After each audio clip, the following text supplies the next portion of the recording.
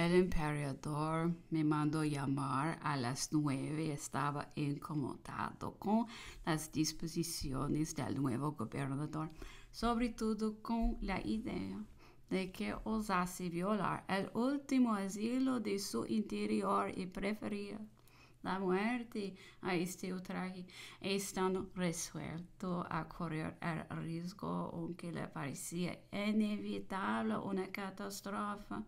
Suponía que habría sido ordenado y que solo buscaban los pretextos. Lo espero todo, me decía en un acceso de pasión. Me matarán aquí, no hay duda. Hizo llamar a la doctora O'Meara para saber su opinión particular y me encargó le tradujese y hasta aquella fecha no se quejaba de ningún modo de él, que al contrario le consideraba como un hombre de bien, y la prueba era que iba a confiarse de su palabra. Se trataba solamente de explicarse en su virtud. Si le preguntó si se consideraba como el médico personal del emperador o como el de una cárcel, sujeto en un todo a su gobierno.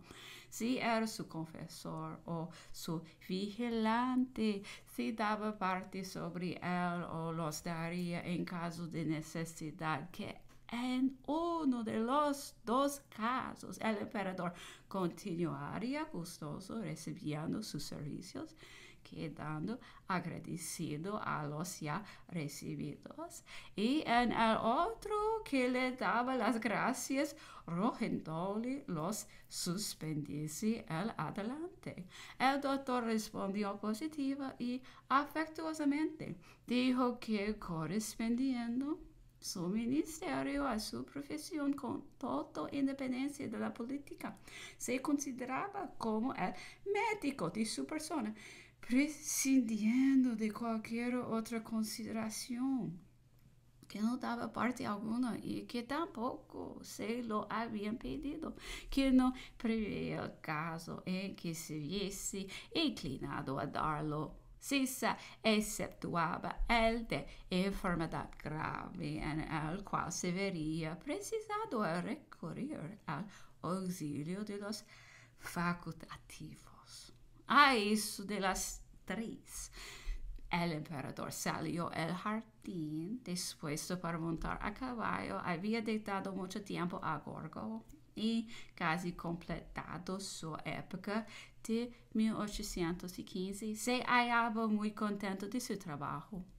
Yo le recomendé enseguida la del consulado, aquella época tan brillante en que una nación casi disuelta se vio mágicamente se indemnizada en pocos instantes en su ley, su religión y su moral. Entonces estaba yo en Inglaterra. La mayoría de los emigrados, le decía yo, no pudo menos de admirarse de tales providencias. La amnistía en favor del clero y de los emigrados en general se recibió como un beneficio, y la pluralidad se apresuró a aprovecharse de ella. Entonces me preguntó el emperador qué deseamos en la emigración de su nacimiento persona. Yo le contesté que nos había sido desconocido hasta que le vio al frente del ejército de Italia y que ignorábamos enteramente su vida anterior, privada y pública, no pudiendo nunca pronunciar su nombre de Bonaparte. Esto hizo reír mucho. En el decurso de la conversación dijo que muchas veces se había detenido a contemplar el conjunto faro de circunstancias secundarias que habían facilitado e impulsado su prodigiosa carrera. Premier, mi padre decía que murió antes de llegar a los 40 años hubiera vivido, lo habrían nombrado diputado por la nobleza de Córcega a la Asamblea Constituente. Era partidario de ella y de la aristocracia. Por otro lado, era ardiente defensor de las ideas generosas y liberales. Habría sido del lado derecho enteramente o al menos de la minoría de la nobleza. En ambos casos, cualquiera que hubiese sido mi opinión, habría seguido sus huellas y de consiguiente mi carrera sería interrumpida y perdida. Si yo hubiera tenido más edad en el momento de la revolución, tal vez me habría nombrado diputado ardiente y activo, hubiera demostrado y seguido infaliblemente alguna opinión y como en todo caso habría perdido la carrera militar, la política era probable corriese a misma suerte. Si mi familia hubiese sido más conocida, más rica y su nobleza más evidente, esto me habría perjudicado o proscrito, siendo el curso de la revolución. Nunca hubiera adquirido la confianza ni mandado un ejército y en caso de afirmativa no me habría atrevido a hacer lo que he hecho. En la suposición misma de un éxito completo, no habría podido seguir la inclinación de mis ideas liberales con respecto al clero y a los nobles, y nunca hubiera llegado a ponerme a la cabeza del gobierno. Hasta el crecido número de mis hermanos y hermanas me ha sido de mucha utilidad, multiplicando mis relaciones e influjo.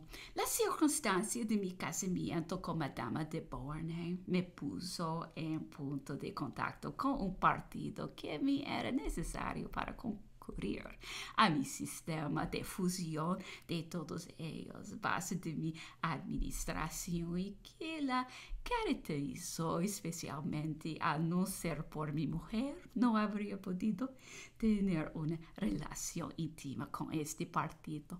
Mi mismo origen extranjero de que tanto se ha murmurado en Francia me ha sido favorable, haciendo que todos los italianos me mirasen con a un compatriota suyo, lo que ha facilitado considerablemente mis triunfos en Italia.